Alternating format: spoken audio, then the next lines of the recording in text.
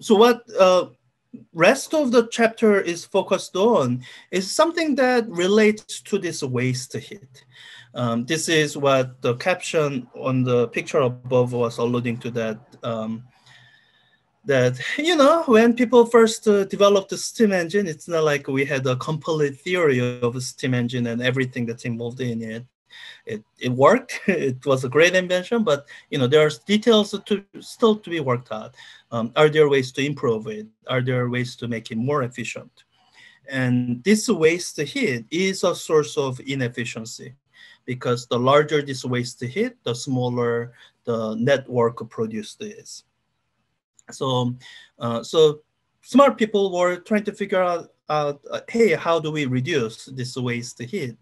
And it turns out there's a fundamental law of nature that prohibits you from completely eliminating the waste heat. You always need to have some waste heat. And that's what, yeah, let me just skip through here.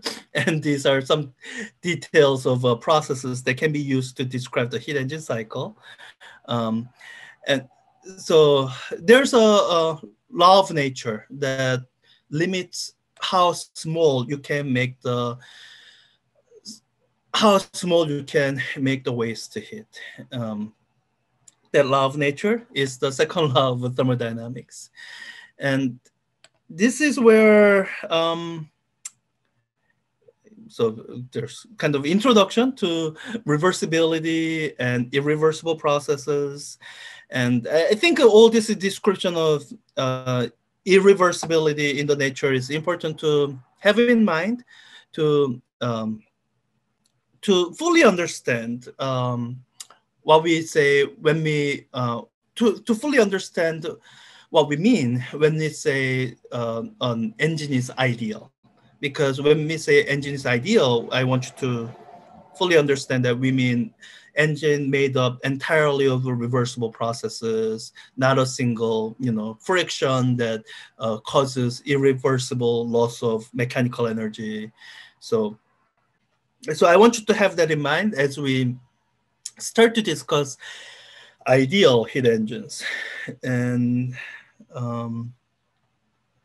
now, in that ideal heat engine, um, I think the ideal heat engine that I'm encouraging you to think about is the Carnot heat engine. And I want you to fully understand just how idealized this is.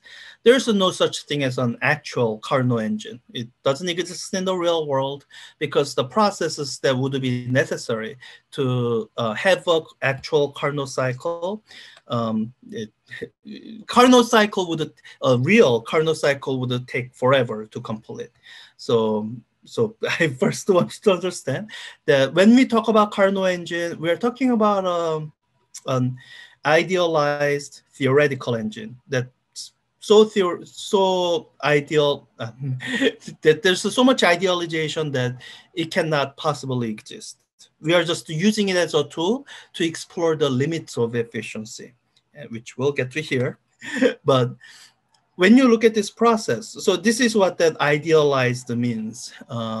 When the engine expands, when it's doing the power stroke, it's moving so slowly so that the engine is always at a constant temperature. It's moving along this isotherm that represents this hot temperature. And the second part of the power stroke, in the adiabatic expansion, this is included because a source of inefficiencies where if the heat transfer takes place, so heat input, we want that to take place at the highest temperature possible. So in this additional expansion, while the temperature is changing, if there's any heat flow, that would limit the amount of efficiency. So in this portion of expansion where there is a change in temperature, we are making sure there's no heat flow so that this expansion occurs without heat flow. And I guess this part isn't that hard to do. You just make things as frictionless as possible. And then after reaching this farthest expanded point, we now have to return the engine to the original point. So we start compressing it. And this compression happens so slowly, so that engine is kept at this cold temperature. Cold is the possible temperature for as long as we can keep it there. And here we want to make sure that this is where you see there has to be some heat that's being expelled, because as you're compressing, in order to keep this at isotherm, you have to expel heat. If we are not expelling heat, then you would be just retracing this adiabatic expansion. So you will just return to the same temperature, and you are not back at point A. So this isotherm is where, yeah, you have to expel heat. That's the waste heat. That's going to lead to inefficiency, even in this idealized picture. So once you reach an appropriate point where through adiabatic compression, you can return to original point, then this compression finishes up to return you here.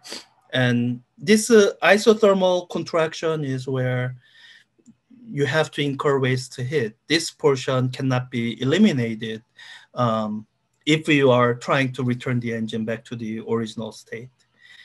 So when you take this into consideration and go through the calculation, this is the Carnot efficiency that you end at. And these temperatures has to be in Kelvin temperature, absolute zero scale. And when you think of the typical engine operating conditions, like the cold temperature, let's say you keep it ice cold. That means the cold temperature is 273 Kelvin. Then I hope you begin to see that this fraction is not going to be zero.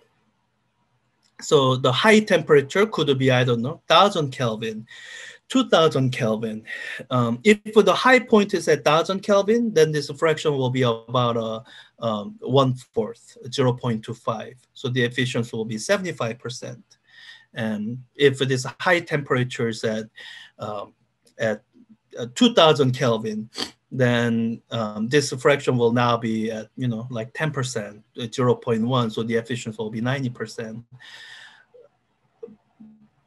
And as you are thinking of those numerical examples, I hope you see that in order to have 100% efficient engine, just in ideal theoretical world, you need to have either infinitely high temperature, which probably isn't possible.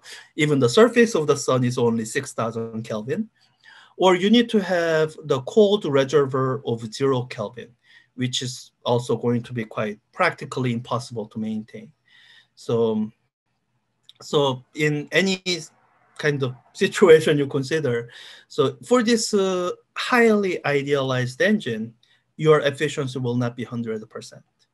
So this is a limitation that heat engines work under, and Carnot cycle quite conclusively demonstrate that, because it is quite literally perfect heat engine. It's a heat engine that can be as perfect as possible, and even then you won't have 100% efficiency. So I think that's all the main points I wanted to touch on. This is quite a long chapter, and there's some bit about second law of thermodynamics that I do get into in Physics Forbidden, and I would have liked to have some time to talk about, which is the statistical interpretation of entropy and second law. This is actually the thing I love about second law, because do I talk about it here? There are many different formulation of second law of thermodynamics in thermodynamics, and the formulation that I don't think it's stated here, so I'll just say it out loud. So under the statistical interpretation of entropy and second law of thermodynamics, you could this is how you could restate the second law. You could say the most likely thing to happen happens most of the time, and that's why disorder increases.